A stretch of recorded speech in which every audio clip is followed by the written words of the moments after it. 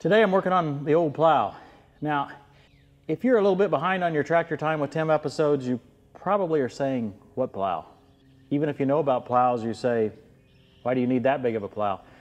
A few of our recent episodes will bring you up to speed pretty quickly. I bought this old plow off a guy who's an Oliver tractor fan, not too far from here, maybe an hour from here. So those other episodes should help you out. First, we have an episode picking up the plow. We also have an episode where we talk about the tractor we're going to pull it with. But today I'm working on it. I'm replacing these shins. Now this is called a plow share. In the country we call it a plow point. This is called the moldboard, and this is called a shin. All three of these pieces go together to make, overall what might be called the plow moldboard. So why are there three pieces? There are three pieces because they wear at different intervals. If you had it all one big piece, this tip wears out the soonest because this is the point of contact with the soil, and so this piece has to be replaced quite frequently. The next frequent piece is the shin because it's still pretty close to contact to the soil while it's not moving yet, and that soil has to get pushed really hard there. So this wears, you can see it's worn right here pretty bad. The most expensive part though is the moldboard, and you don't want to replace that very often. So these other two pieces are meant to protect the moldboard. So in this case, the old shin is worn really thin. One interesting thing, I don't know, you guys may not care about plows at all, but there are some fascinating things about this. From a steel standpoint, there are three layers to this steel. The top layer is really hard, okay? Really hard, really brittle. It will resist wear. There's a back layer that's like that. It's also hard and resistant to wear. But in the middle is much more mild, softer steel that gives it more strength. So as soon as the first layer wears through, the second layer wears almost immediately because it's much softer. So you'll always see it where you can see once that first layer wears through, you're all the way to the back layer at that point. Kind of nifty. Now the challenge is getting these things off. You might see down here, you see some pitting. This thing has sat in the dirt, in the mud for who knows how long. It's all pitted and rusted. Well, the backside, the nut on this plow bolt here is equally rusted, and there was no way to get it off. I worked at that the other night. I'm using a cutoff wheel on my grinder. On the farm, we would have used a cutting torch. I don't have a cutting torch. One thing I notice, well, it's actually kind of something you're noticing too if you watch our channel. I've always got some new product to show you, something you need, something that I need. Well, that's what's the situation here. I need a cutting torch, but I hate to buy one. It just seems like a lot of money. And with the growth that we've experienced in what we're doing, going from our half-acre property to now what we're doing with multiple tractors and some old machinery, some new machinery, the need for tools, the need for parts is just overwhelming to my finance committee. Maybe that's why she's not out here today. I don't know. Anyway, I need a cutting torch, but I'm going to use the grinding wheel, and you can do that too. This is not the most pleasant job in the world. Underneath the plow now, that right there is the bolt I'm trying to get off. This bolt's in the way, so we can't get a socket on it. Can't even get a box end of a wrench on it. It's right down there. So I'm just going to take the cutoff wheel and grind about half or 2/3 of that nut off, and then see if I can get it to come out. Worked on the first one. Now I realize you can't see exactly where I'm going to be grinding from that angle, but I promise you'd rather be at that angle than the angle I've got. I've worked to make sure that the steel cuttings are going to go that way, away from me, but if you'll notice, I've still got long sleeves and my gloves here because a sufficient number of those steel cuttings do come back, and they're a bit warm. I wish I didn't have to get under this far to see it, but I at least have to start.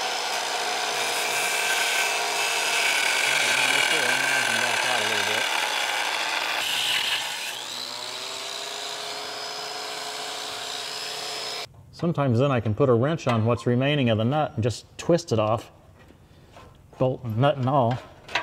Ah, look at that. So I had ground almost all the way.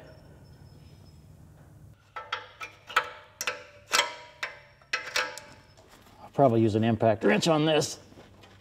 It's nice to try it once.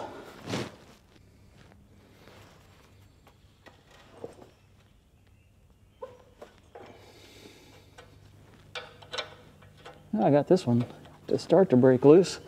Now it'll do okay for just a little bit, and then the bolt will break loose, and that's where I'll be in a bind. You know, the bolt is even with the plow shin on the inside, but since the head is worn,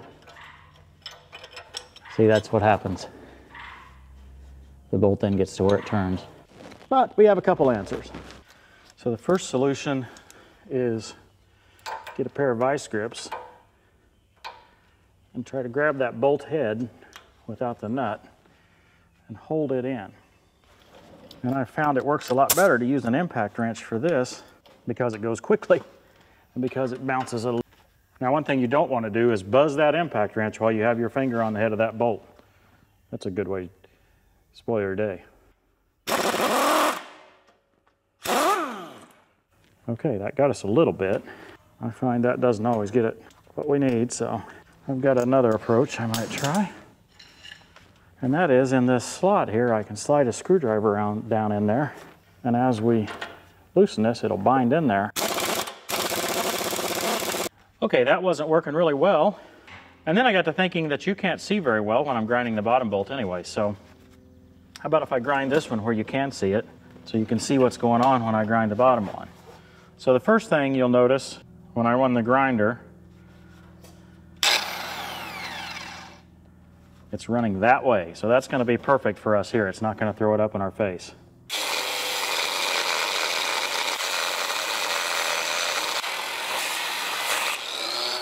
I tell you what, that 99-cent cutoff wheel has made my day a lot easier. Where's the hammer? So now you might ask why I didn't use WD-40 or some sort of, you know, rust penetrant. Well, this is well beyond that. The threads were well deteriorated at this point. I'm glad this is only a 3-bottom plow. 9-10 bottom, no fun. The grinding cutoff wheel worked so well on that one that I'm going to try again, only I've positioned the camera between me and the grinder to be even a little more aggressive.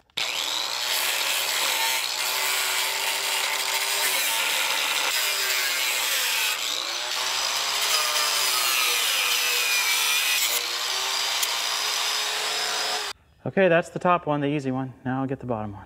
You might be asking, well, what do farmers do with all these worn out wear parts? Do they just throw them in the trash? What do they do with them? Well, the answer is similar.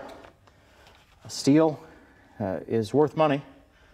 So there's local places that will accept that steel and pay you cash for it. So they save up all of this steel and eventually they'll haul off a truckload of it.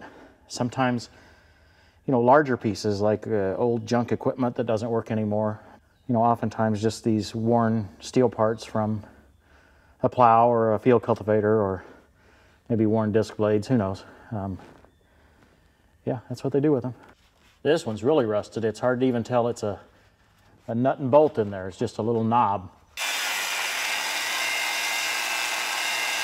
Okay, maybe I've got it far enough to beat it off. Or maybe not.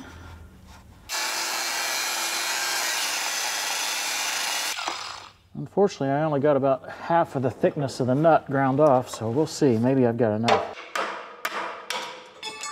There she comes. You want to get all you can off of there so that it will stay tight once you tighten it back up. So I got 2 of my replacement shins from the seller of the plow. He threw in the shins when he sold it to me. The third one, I knew that we had some of these plows on the family farm, so I asked Tom if he could find me a shin that would fit. Sure enough, he found this one. Well, he wanted to make sure he pointed out one thing about it. I'll show you really up close. To most of you, this is probably not very meaningful, but it says Radex. That's an original Oliver shin manufactured by the Oliver Corporation. The latest it could have been would have been the 70s. So it's quite old, even though it's brand new. Tom had a little trouble parting with that, but we appreciate it. Thanks, Tom. A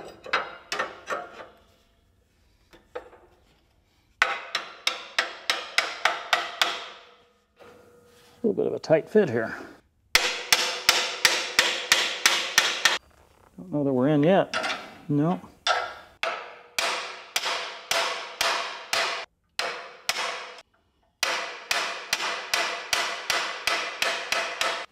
There we go. Now we want the head of that bolt to go down because we don't want it to wear off prematurely.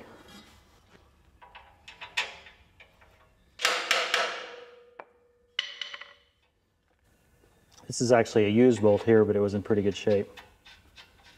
Even though this was in good shape, you can see how much indented it is there, so that's how much had worn off of the head of it the previous time it was used. Hopefully we can get this one pulled down pretty good so that the head is snugged in there tightly. Now I'm noticing that this point or share is missing a nut right here. You'd say, why don't you just put a nut on it, Tim? Well, it's because it's left-handed threads.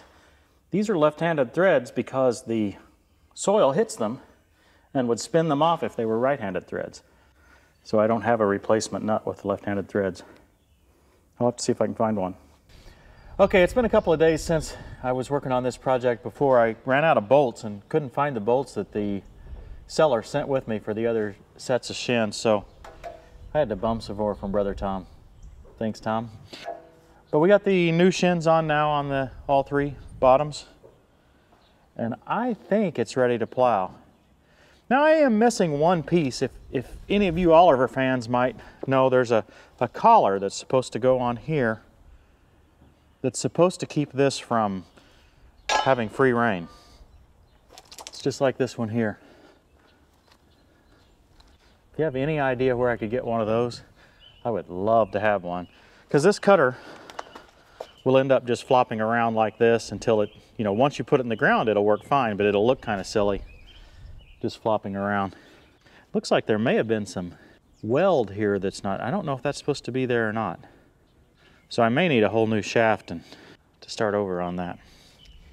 Anyway, it's still too wet to plow, so I think we'll just park this thing over here in the tall weeds. Now, a semi-mounted plow has lots of advantages.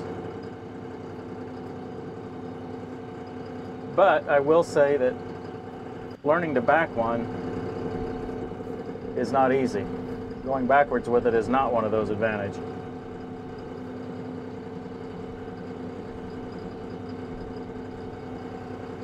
I don't really care where I park it, but I do want to stay in the camera view if I can. And yet I don't want to hit the rear tire with it over here on this side.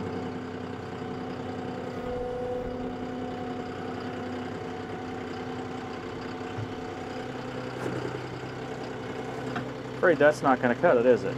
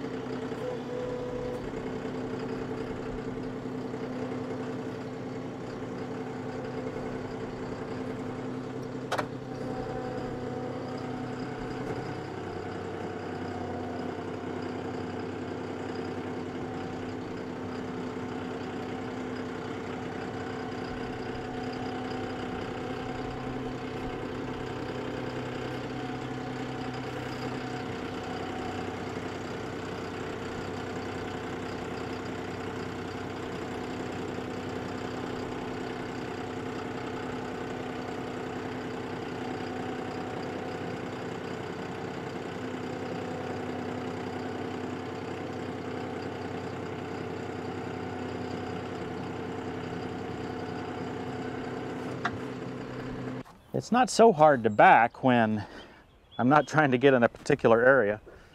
Had a lot of flexibility on that. I'm going to put these 2x4s under the plow points themselves, and then I'll use this 4x6 for the actual leg to hold up this side of the plow. This leg was originally mounted differently than this.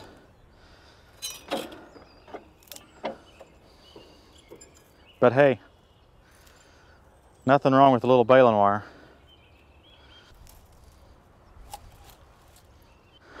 Okay, I'll let it down a little bit, see how close we are.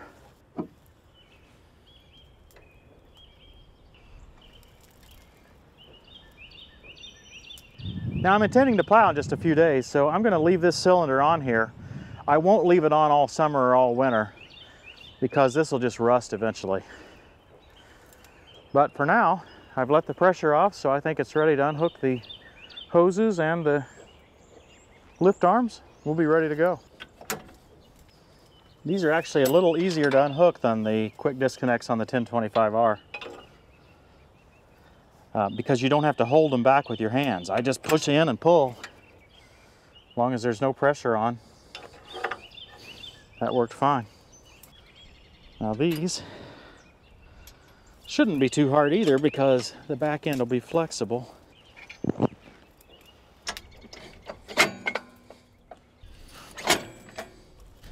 There we go. These stabilizers are different than the 1025R as well. I'll have to show you those up close sometime. Okay, we're unhooked from the plow. I usually store linchpins in the toolbox. I'm kind of surprised this has got the exact same toolbox as 1025R. But it is in a nice location. Now when we actually get ready to plow, we'll take the loader off. But when I originally hooked this plow on, I wasn't planning to plow right then, so I just left the loader on for that time. Make sure we're good to go here. Got good visibility down to the 3-point. Okay folks, if you are interested in this plow, go to your local Oliver dealer and use coupon code TT. Oh wait, I think your local Oliver dealer went out of business about 30 years ago. So maybe you can't get a plow like this unless you get one like I did. Now, first thing my dad said when he saw it was that it needed a few cans of paint. And I think he's right, but I kind of hate to paint it in that sense as well because it is original.